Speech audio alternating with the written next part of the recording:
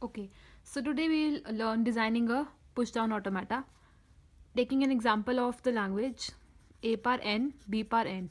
Okay, so we all know that in a pushdown automata we have a stack.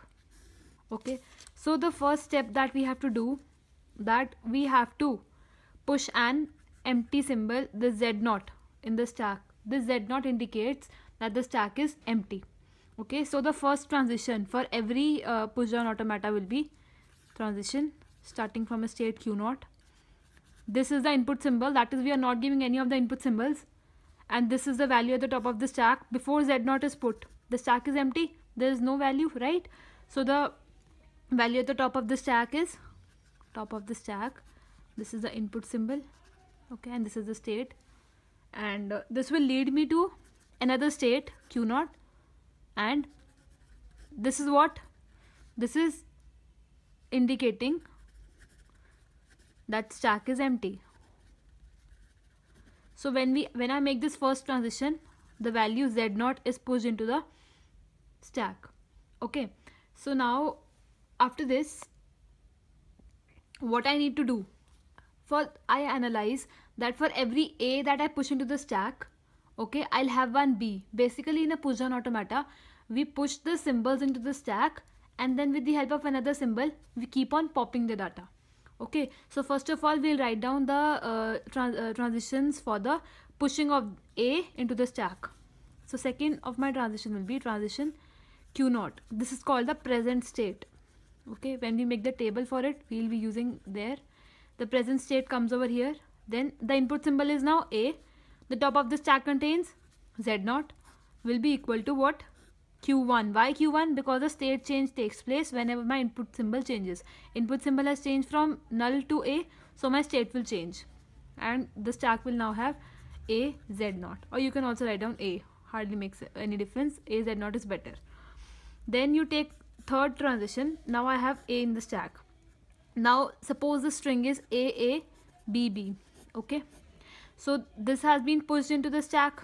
Now my turn for this a.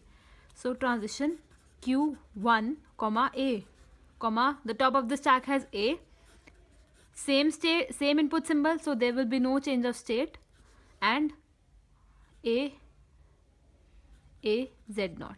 Okay, now my comes b. Now there's b, right? So there will be a change of state, plus now the top of stack has a. Now I'll do popping, right? Why? Because I have inserted two a's in the stack. Now when a b will enter the stack, that b should pop an a. Then another b will come, it should pop an a with it, right? So this thing, and popping is always, why q2? Because input symbol has changed, and popping is always denoted by null over here. This thing is not the value in the top of this, this is not the value in the stack. This simply indicates that popping has taken place. This is the pushing, this is the popping. Now, okay, so the last you can say step that will take place, you can also say that q2 comma b comma a gives me q2 comma null. So this is what, a repetition of steps, right? So you can simply take a single step. Okay, so the last one will be, you can say the fifth one now, because this one is excluded, will be that q2, okay, no input symbol will go, the top of the stack would contain z0, and the automata has to reach a final state. That's it. That is now totally the stack will become empty. No z0, no a, nothing is there in the stack. And since my stack is empty, so the string is accepted. Okay, so now we have to make a table for it, right? So what we do, we take a string, for example, write down the serial number, okay, the state, input, unread input, okay, the stack, and the transitions used. Okay, so the unread input let it be a, b, b. So the top of the stack initially has what? Has z0. ठीक है. And then this has been done using the first transition, that the top of the stack Z0 has been pushed into it. Using which transition? The first one. So we write down 1 over here. Okay, and the state, the present state is Q0. These are the states, these Q0, Q1, these states we write down here. So this is the Q0. Okay, this is serial number 1. Then for the second one, now I take one A, and then I push that A into the stack. So my unread input is ABB and my stack has this.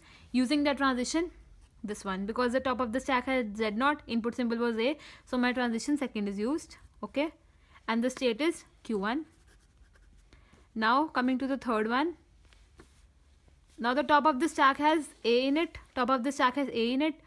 input symbol is also A, so transition third will be used, and this my unread input will be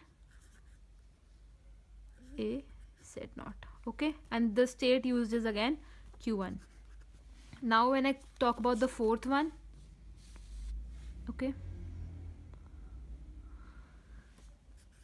so the unread input will be B, but now what we do, when the input is B and the top of the stack has A, so we pop it. That is, one of the A's will be popped from the stack. This is using transition 4. Okay, and the state becomes Q2. Then again the popping has to take place. Why? Because the input symbol is B and when the top of the stack has A, okay, so we pop. Okay, so again Q2 state, and the popping takes place. The stack has now, what does the stack have now? Null. So Z0 and transition 4. Now the stack has Z0, input symbol is null, so I have to reach a final QF state. That is the sixth and the last row, the QF state, null. The stack also becomes empty, and that I have done using 5.